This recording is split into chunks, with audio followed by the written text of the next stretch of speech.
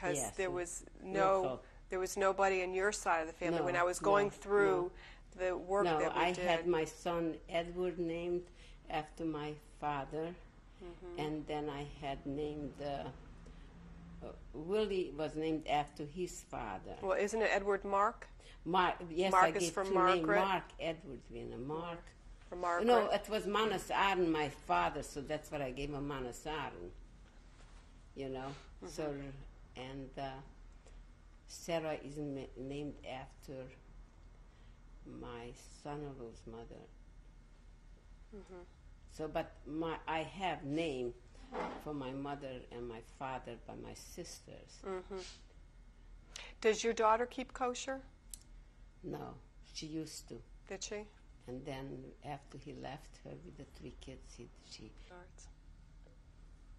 The date is November 8th, 1995. The survivor's name is Toby Wiener, TobyWiener. Maiden name is Gevurtz, Gevurtz. The interviewer is Dale Hannon. The city is North Miami Beach. The state is Florida. The country is the United States. And this is being done in English. Tape 1.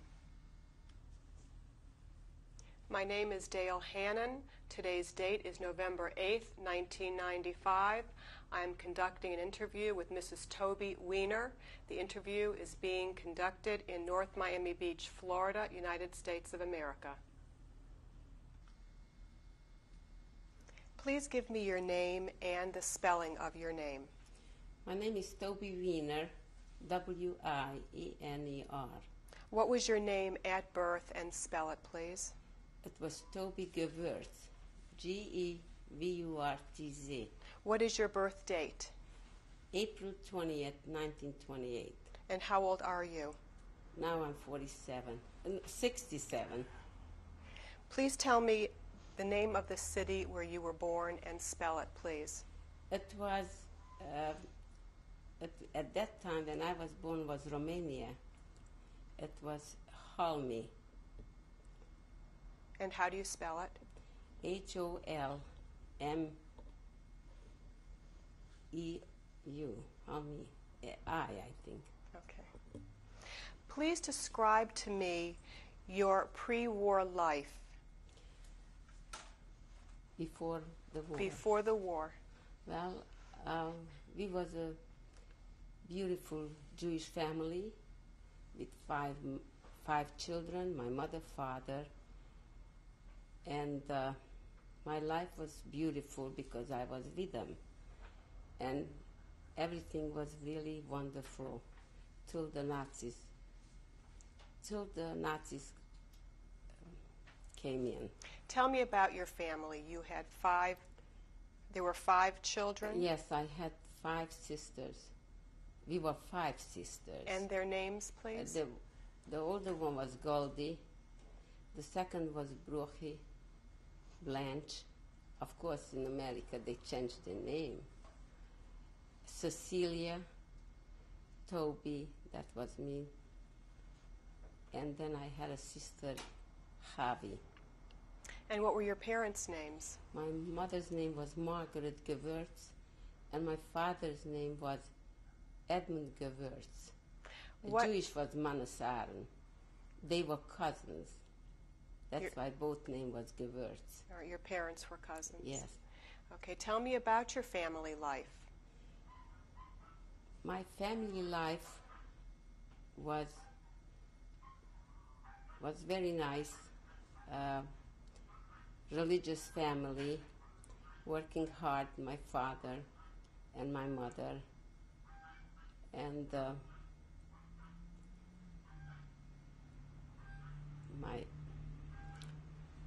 they tried very hard to make a living, and everything was going pretty well. What kind of work did your parents do? My father was a butcher, and he had a kosher butcher store and a treifa butcher store. And my mother used to help him. And my grandparents used to live for a while with us till they died. Okay, what kind of work did your mother do? My mother was a housewife and also helped my father. What did she do? She was by the register in the business. You said that you had a religious home life. Can you Yes. describe that? Well, my father was a conservative Jew. He observed all the holidays, and he prayed in the morning and at night. He never ate before he didn't go to shul first. Describe the holidays and Shabbat. The Shabbat was beautiful. Every Friday, my mother used to prepare the bread, the challah, and the cake for the weekend. And Friday night was beautiful dinner, and we was quite religious because we didn't even put lights on. My mother wore a sheitel, and my father was also very religious. What kind of meals did your mother prepare for Shabbos? Oh, it was gefilte fish and soup and chicken and all kind of Hungarian dishes, you know, like we had stuffed cabbage and paprikash and all these good food. Is that how she cooked every night, those kinds of foods? No, she did not cook all the same thing because we had a beautiful big garden and everything grew in a garden, and we had everything in there from all kind of vegetable and fruit, and my mother was a very big balbuster, and she took care of everybody. What kind of foods did she grow in the garden? What kind of? Oh, we had cucumbers, tomatoes, radishes, parsley, carrots, corn, potatoes, sunflower. We had wheat. We just had almost everything from the garden because my mother used to prepare it for the whole winter. In the summer we planted it, and we used to put barrels of pickles and jars of liqueur, you know, and used to make jellies, and she used to make her own tomato juice. And she prepared everything through the summer for the winter. Who helped her in the garden? Well, the children used to help. All of us helped. And how big a garden was it? Well, it was a couple acres of land where we had wheat growing, cabbage was growing. After they took off the wheat, they had the plant ready already to plant it for the fall, because the cabbage came up then. They planted after the wheat, you know. And we had almost everything. We had walnut, apple, plums, prunes, pears, and my mother used to cook that for the winter for liqueur, if you know what that is. What is that? Well, that's from prune. It's like a prune jelly, but it's not a jelly, it's a heavier. They use it for humantash here. And how did your mother keep those foods for the winter? In jars. In jars. And they what, used to jar them. And what about the fresh vegetables? How did she keep those? Well, the fresh vegetables, after the summer, they made a big grave and they used to put away the potatoes and the carrots and radishes and all kind of vegetables, and they buried it with straw and dirt on the top, and then when the snow came in, kept it warm. And they took it out in the spring, just before the holiday, before Pesach. About 4 weeks before Pesach, she opened up these graves, and she took out all the vegetables and made borscht for Passover. And she used to send everybody, for the poor people. She wanted them to have it. So she took a basket, she filled it up, and she told me, now go take it to this one and that one, And he shared almost everything with everybody. Even when we, every Shabbos, if in Europe they used to have a goose for Shabbos. Of course, it was a fat goose because they used to fatten them for 4 weeks.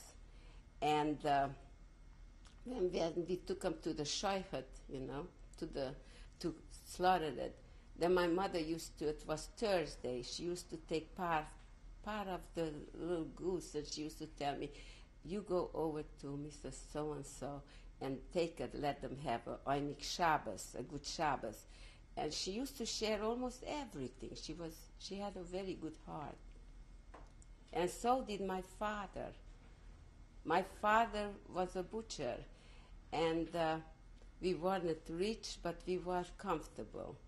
And if somebody came to his butcher store and used to say, please, Mr. Gevurtz, I don't have the money, but I need some meat for Shabbos. Do you know he used to give away the meat for them? And it came end of the week, beginning of the week, when my father had to go to the market to buy more kettles. We didn't have the money because he gave out all the meat for free. So they was wonderful people. They were very hard workers and very generous with others. My father would give up the shirt from his back for others, and so was my mother. They were wonderful parents, loving parents. And then the Nazis came in. We had a wonderful life.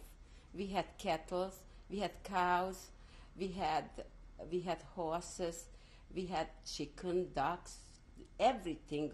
Everything actually was growing and having there, like milk, butter, cheese, everything we had. So beside my father was a butcher, he made a living for other things. And then till the Nazis didn't come in.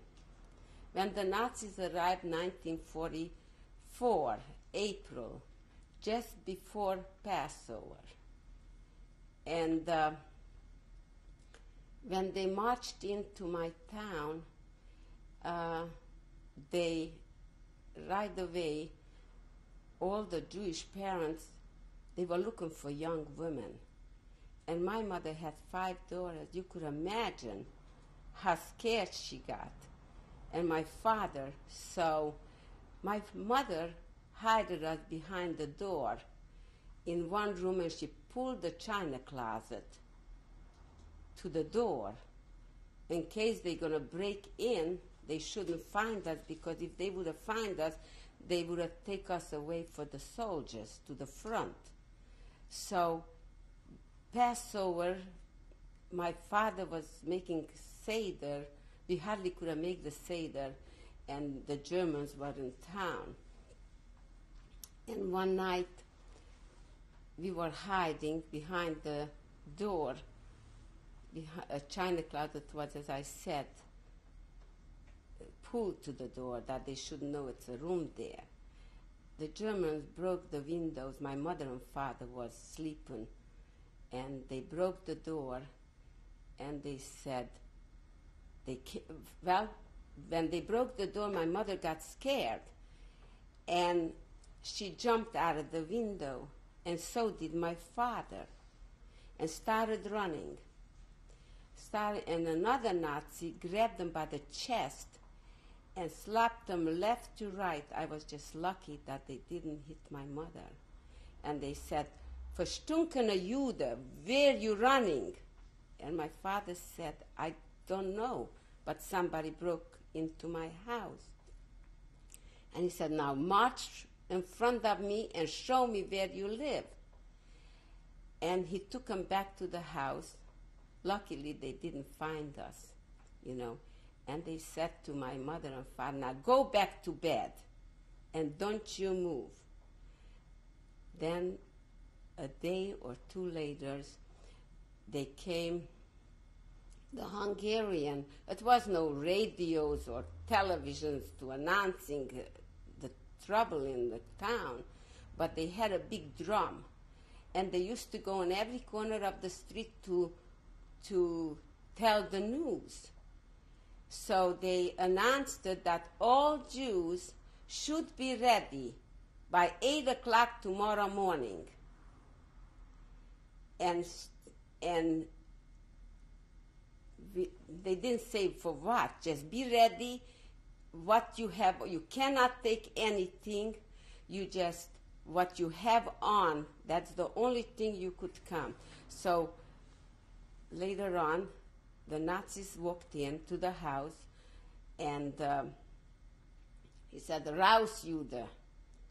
And my mother and father marched with the children out and said, "You stay on a sidewalk." And they locked the door behind us. We didn't have nothing. We were just the clothes what we had on. And my mother was afraid that what's going to happen to the children. A night before, she baked some bread. So she put it in a bag, and the Nazi said, "What is that?"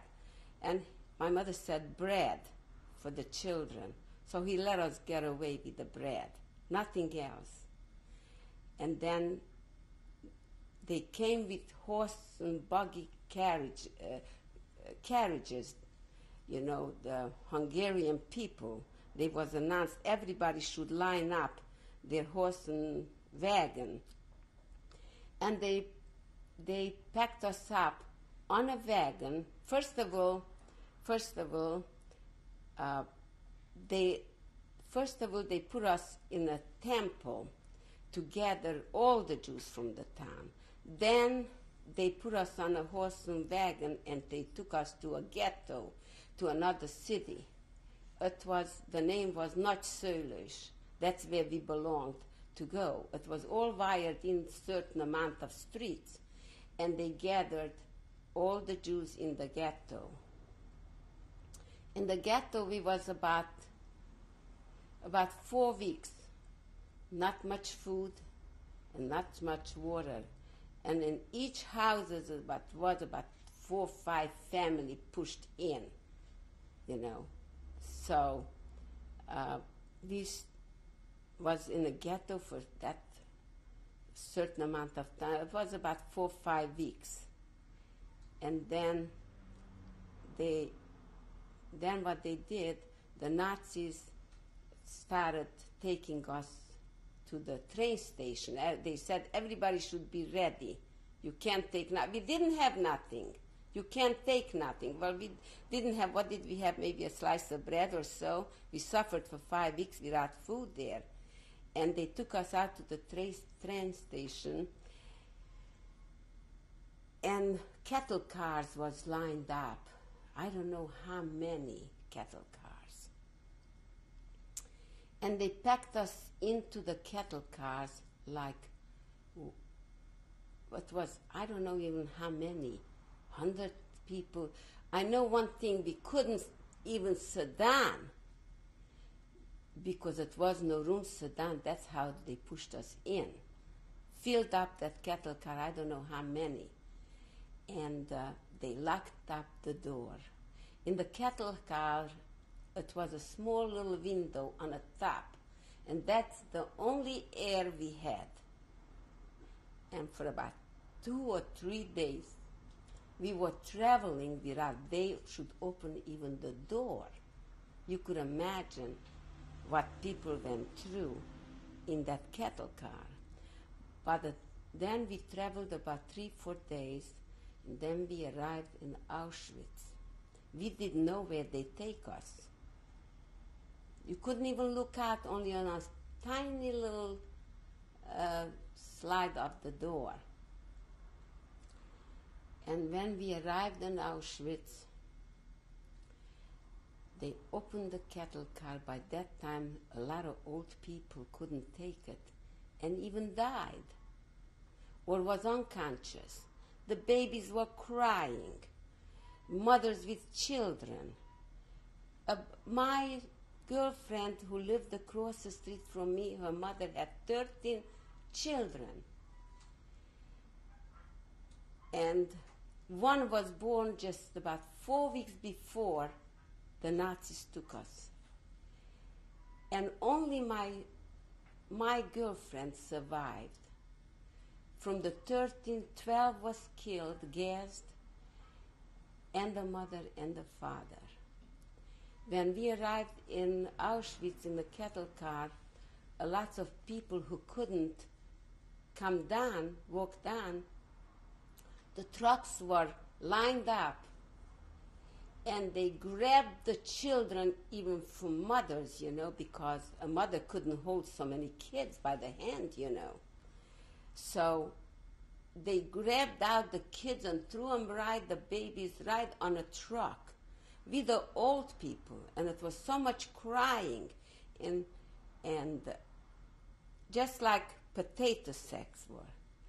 And then when the mothers came, you see, like my girlfriend had 13 children, so the older daughters were holding the younger children's hand. So then the Nazi came and announced it, women should go to the right, mothers with the children next to it, and the fathers and the sons in another lane. They separated us.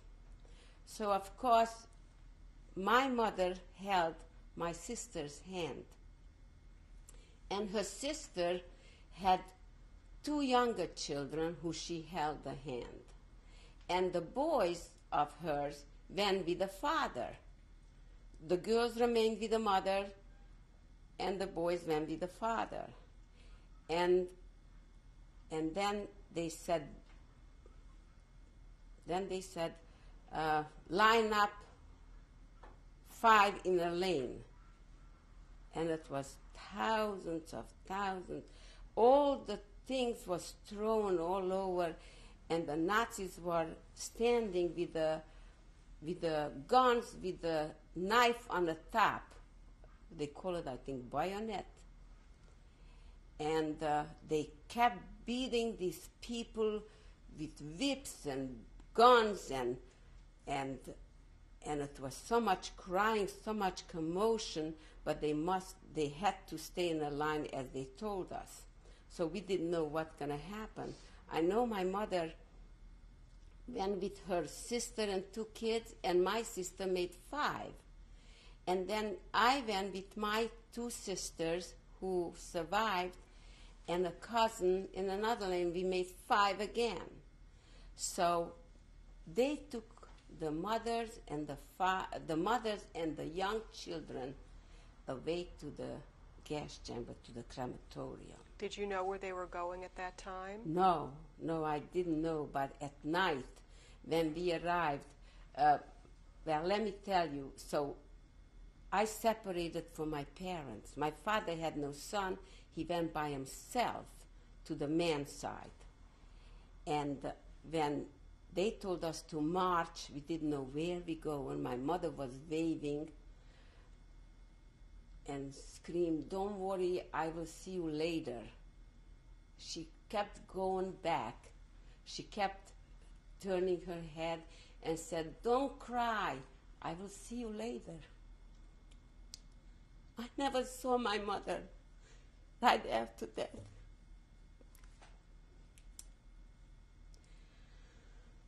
So they took us into a big hall, and they told us to strip to the bottom for all these young girls.